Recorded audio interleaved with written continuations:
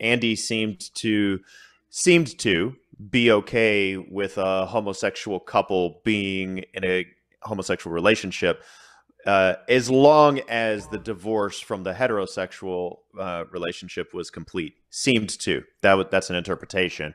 But you can go back and watch or listen to When Truth He Met Gracie, and Yeah. I think you would probably come to the same conclusion. Yes, It 2012. sounds like Andy Stanley has directly advised gay men to get married. He has said that homosexuals cannot change. He has called homosexuality a disability. He has said that maybe one day he would do a gay wedding.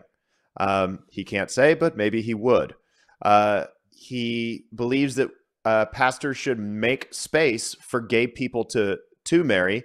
And Luke Simmons and Brian Kruckenberg were both there and publicly corroborated that story. So again, I would ask you, can you validate all of those facts? And would you say this in the presence of God and of Christ Jesus and his chosen angels?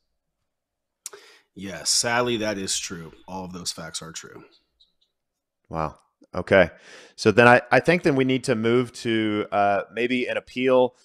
Josh and Ryan, maybe you guys can think about what your appeal would be to Andy and their elders. And I think, so I can go first, and I'll just simply say this. I appeal to Andy.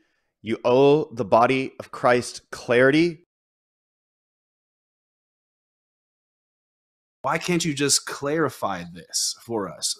And he I was has going to ask that said, question. I That's don't good. owe anyone clarity. He said, I don't owe other pastors clarity. And I don't know why he feels that is when he's one of the more influential church leaders in America and he's selling us his books on leadership and communicating for change, that he would say he doesn't owe us clarity when his words are creating confusion and he knows that. Bro, just clear this up for us, please. Yeah.